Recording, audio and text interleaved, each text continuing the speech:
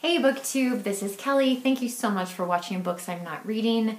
I'm here today with a short Friday Reads video and just to let you know what I've been reading lately. I realize many of you don't get to the end of my videos, so I've decided to start putting this at the beginning as well as the end. But the motto of this channel is essentially be kind to yourself and be kind to others. And in 2020, we've added the caveat, and being kind to others can be wearing a mask. So that's really important to remember. In the state of Wyoming, the governor gave a press conference this morning and said he's still thinking about what we should do. Like, no decisions made whatsoever, even though he admitted that there is no curve in our state right now. It is a trajectory. It is straight up. It is just a solid line straight up.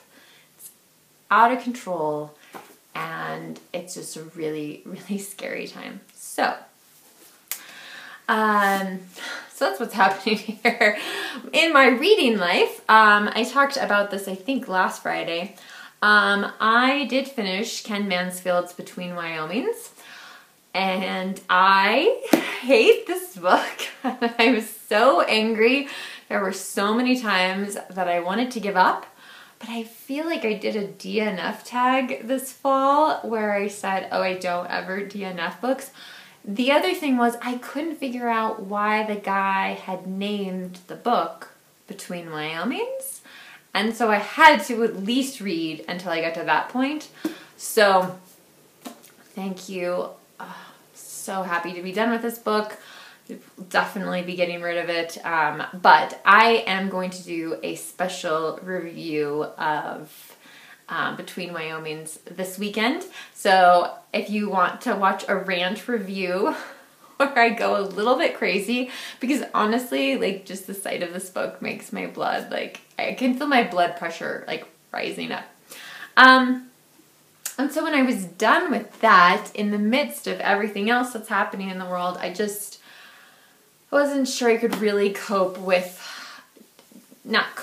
but I wasn't really sure I was ready to tackle another nonfiction book. So I grabbed this from my pile, The Girl on the Train by Paula Hawkins. Now, I know I'm probably the last person to read this book. Jason, I think, picked it up for me at Target long ago. And then I talked to my mom about it once on the phone because my mother actually read this, which in hindsight surprises me a little bit. And she basically spoiled the entire thing. So fortunately, my brain doesn't always process things correctly. And so I've just been essentially waiting until I'd forgotten what she said. And so I was able to read this. I'm pretty sure that I had at least read the first chapter of it when I started this book, but I tore through it in a way that I haven't torn through any book in 2020 probably. In part, this is a great distracting book. If any of us were flying anywhere, this is the kind of book you want to have on a long plane trip that you can just read the whole thing on the way to Paris or London or someplace exotic, and it will totally grip you. I won't go into the plot because I think, like I said, you know, I know I'm among the last to read this, but essentially this is a book about 4 people, 4.5 maybe people. Oh, actually no, there's 5. 5 people, one of whom is borderline, but the other 4 definitely all making bad life choices.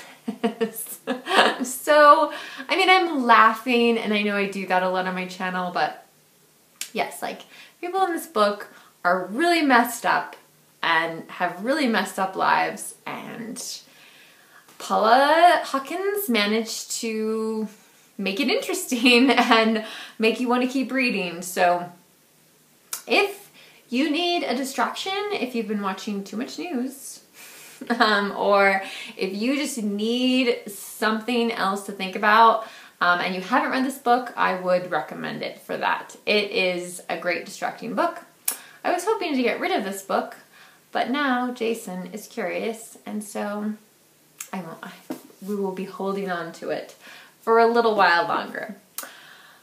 Okay, so what I'm going to be reading this weekend, in between massive amounts of chores, because I have let my home get out of control in terms of messiness, but I'm going to start reading another one of my nonfiction November, as well as a curious adventure books, and I never know how to hold this book up in a video. It's The Horizontal World, Growing Up Wild, in the middle of nowhere, by Debra, and I believe it's Marquart. I apologize, I'm not sure how to say it. I am really hoping though, that this book actually is about what it says it's going to be about, because I've had a couple of books this year that I have been deceived by, like this one, and it's just frustrating. Have you had that experience where you think you know what journey you're going down on a book, and it turns out to be something completely different? And I mean, honestly, if this book didn't have the title that it did, I would never have read it. Never.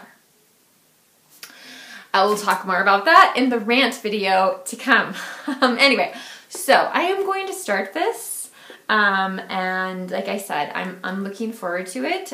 It is not about Wyoming. It is about, I believe, rural North Dakota, which, I think definitely there are parts of rural North Dakota that are considered the middle of nowhere. So I'm looking forward to it. This is another book I've owned for quite a while, and so it's just time to get to it and decide, is it something that I'm going to cherish and keep and hold on to, or can I let it go and let somebody else enjoy it? The next book is and I may have mentioned this last week, I apologize, Sinner's Welcome by Mary Karr. So this is a poetry collection, and it also includes an essay on poetry and faith. And I have been trying to read more poetry this year, so I'm looking forward to this, but I just couldn't concentrate on anything really last week. So this weekend, I definitely intend to get this started. I would love to hear about what you are reading this weekend, what exciting things you've been discovering amongst your shelves, and also if you have any stories about being deceived by the title or cover of a book. I really don't read flaps because sometimes they tend to spoil things for me. So I'm willing to take part of the responsibility for some of the books that I have read and been really caught off guard by. But yeah, so I would love to hear if that's ever happened to you. All right, BookTube, remember to be kind to yourself and be kind to others. It's so important right now in this world. Take care, stay safe, be well, and I will talk to you very soon, BookTube. Bye.